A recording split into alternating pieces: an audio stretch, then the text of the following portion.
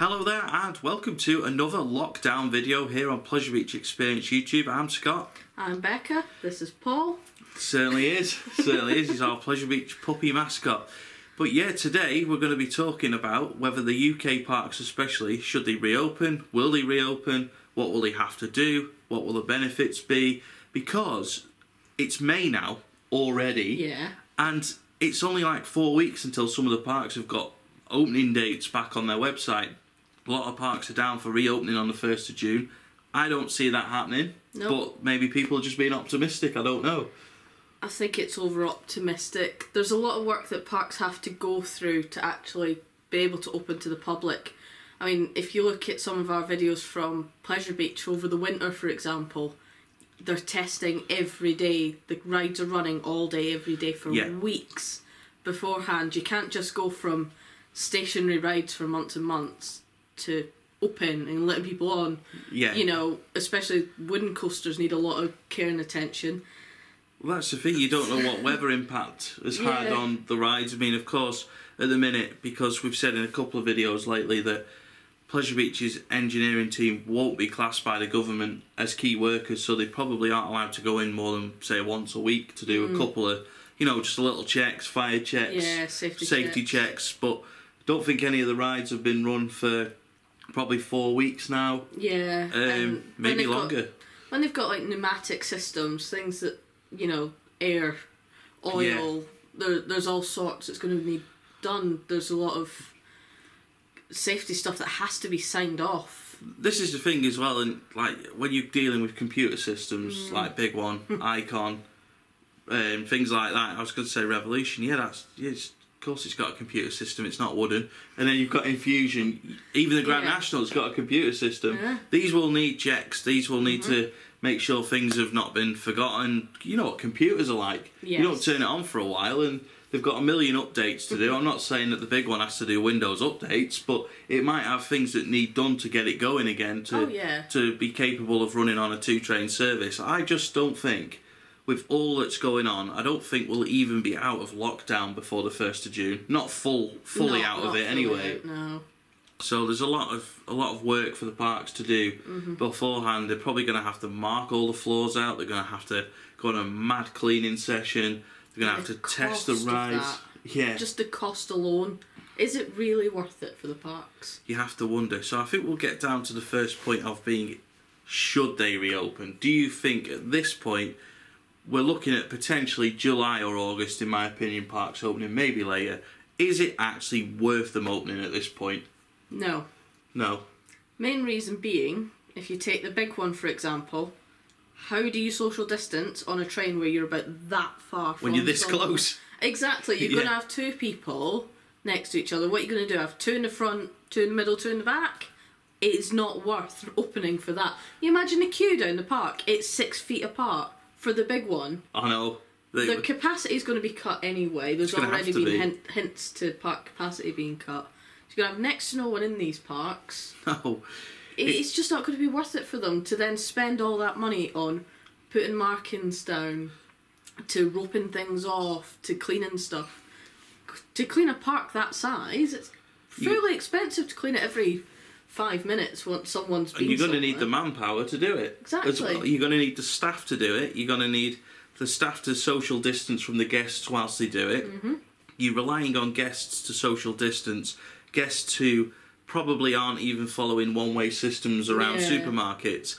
I'd love to see the parks reopen, but right now I just don't see it happening. I mean, how do you social distance? If, let's say, lockdown ends in July as an example, but they say social distance till October, how are you going to social distance on a roller coaster? You can't. You're going to be using a restraint that someone else has just used. You're going to be touching a grab rail that someone's just touched. You're going to be putting your bags in lockers that people have just touched. You are going to be breathing next to other people. People are going to be shouting and screaming on the rides, which means there's going to be spit in the air, which means that you could catch something. Yep. Yeah, these are all risks that are there anyway. But this virus has not always been there. So these are all things that you've got to consider. And then you've got to think about the safety of the staff who are checking our restraints, who have got to socialise with us. They've got to... I just don't see it happening. No. Will the government even allow it? I don't think they should. I think, as well, to put all that extra pressure on winter maintenance. Yeah. Whereas I think if they just leave the rides as they are and then just do everything over the winter and start afresh next year. Yeah. I said a couple of weeks ago that I thought the parks would reopen this year, and I was thinking maybe July or between July and September. As it goes on, I just don't see it happening. I really don't. No. I'd really like to be able to say in the summer we're going to Pleasure Beach, we're going to Towers, going to Thorpe, doing this, doing that, doing all these parks. But with all the big events like Wimbledon being called off, I mean, it just doesn't seem like there's an end to this at this point. And I just think that theme parks will be one of the last things to reopen, which is a real shame for the industry. But at the same time, whilst they might not be making lots of money from people coming through the guests, how much coming through the gates, how much are they actually going to save on running costs, staffing costs, maintenance costs, electricity bills and all sorts of things like that? How much are they actually going to save? They might save quite a lot of money. I mean, it's obviously a shame because they would rather have guests in, but it's not like they're having to run the rides empty and spend money on them running empty while they're waiting for guests to come. And now, in this situation, as much as I feel like, oh, I'd love to go back on the big one and stuff, it's actually the staff I feel the most sorry for, because at this point, it's not like they can do anything else where they can say, oh, go and get a job here or there, because even the supermarkets now are cutting down on how many people they're employing. So it's just a tough time for everyone, but it's the staff and the people who have maintained the rides and gone to all that effort over winter to get rides ready for the summer, and now that they're not running, it must be frustrating. Definitely. I mean, at least we had Pleasure Beach for, what, 8 days? Yeah, we got an 8-day season. Pleasure Beach could be the only park to have opened this year. Yeah, them in Adventure Island, and that's pretty much it, I think. I don't think any of the other parks managed to open. No. Which is crazy, really. But I think Alton Towers will do something over Christmas.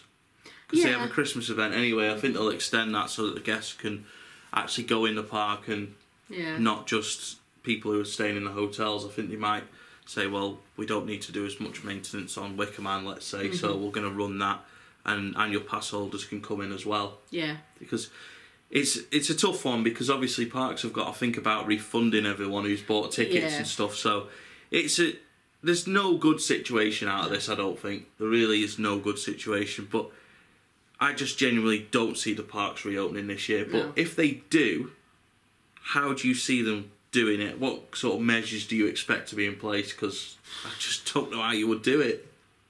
The biggest issue I can see is, other than actually sitting on rides and being too close to people, is look at the shambles of getting tickets at any park. Yeah. I mean, Towers, you're queuing back to the far car. You are queuing like this close you won't with be able people to you use don't the know. monorail. No, that's true. It's too close. Yeah, so you're all going to have to walk. Everyone's going to have to walk. Yeah, that's a fair point. You've got Pleasure Beach, which ticket sales is a shambles anyway, which I'm sure they'd find a way of doing it, but people don't know where they're going and just cram in. Yeah. People just don't read signs. No. So you have people milling about everywhere. I go back to the supermarket thing. Our local Tesco has got arrows into each aisle. And even massive 7-foot signs to say... But you still forget about it. Even when you go, oh, I just need bread, and you go down the aisle and go, oh crap, I've come down the wrong way. Yeah. It's so easy, and people don't listen to announcements, signs, read signs or whatever anyway, so they're not going to do it now. It's not going to be any different now. No. It'll just be, oh, we're in a theme park, doesn't matter what happens. But you also have a massive issue of, say there's a fire alarm in a building. Everyone's going to cram out. There's no social distancing once that fire alarm goes off. Oh no. Everyone's going to congregate in the same place. You know, there's a lot of health and safety issues to think about when you've got people in anywhere. Yeah. Now, I'm sorry if this video has gone down a tone of being really negative, and it wasn't meant to be, but that's just the way it is. I just genuinely, I think, as well, with having so many trips cancelled by this point already, it just gets to the point where you go, well, nothing's going to work out this year, it's all going to be on next year now. Yeah. And I think hopefully next year will come around quickly, especially for the parks, because again, I know that they're probably saving money not running, but they must really want guests in. Yeah. And we go back to what we've said before, I don't see Valhalla being ready for next year. I don't see how it's possible, and I don't see the industry being able to have much new stuff in the next couple of years. But I think before we end this video, we've just got to go back to the same old point. We've just got to support them while we can, buy merchandise, buy like puppies like Paul, buy Pleasure Beach hoodies, buy Alton Towers 40th year merch, stuff like that. I think we've just got to get on board and help the industry as best we can while we can't go. Yeah. But yeah, I think we've covered it really. There's not much else to say. We're very agreeable on that. Unfortunately, we don't see the parks reopening in the UK this year, and if they do, it's going to be probably September time if we're lucky. And then you question, is it really worth it? Are the general public going to bother at that point? Are they going to feel safe? I mean, one thing to think about is queue lines are cattle penned.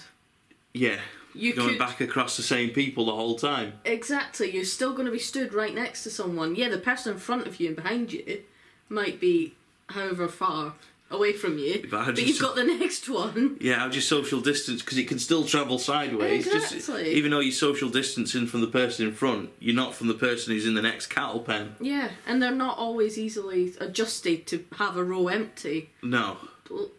I mean, I doubt most of Towers queue lines that are like that aren't that adjustable. I've just got this image of walking in the Big One station, the first row having the social distancing, and then the middle row next to it being empty, and then having like some big gap between each bit where you can move around. It'd be a nightmare. It's not going to work, is it? And I don't think they should put themselves through that. No. Because the problem with people in general is they'll do all these things to keep people safe, and then because it took 5 minutes longer to get on something, they'll get hammered online. Yeah, they'll get TripAdvisor would be like, oh, you get hammered. You just get absolutely hammered. People forget that they're doing it for a reason. Oh, I queued 3 hours for the big one because they were only running it on 3 rows. Well, that's the problem, isn't it? You wanted a theme park open, you got it, and you didn't want to play by the rules. Yeah, that's the problem. There is no good situation. No. Roll on opening weekend 2021. The hype for that will be off the scale. It really will. But yeah, I think that's it. I really don't think there's anything else we could cover. We could have probably talked about this all day, but it's just... Let us know in the comments what you think. We want to see some positivity on this, but realistically, don't see it happening, unfortunately. But we can hope. We can certainly hope, but that's all we've got at the minute. Yeah. But yeah, thanks for watching, and we'll see you in the next Pleasure Beach Experience video.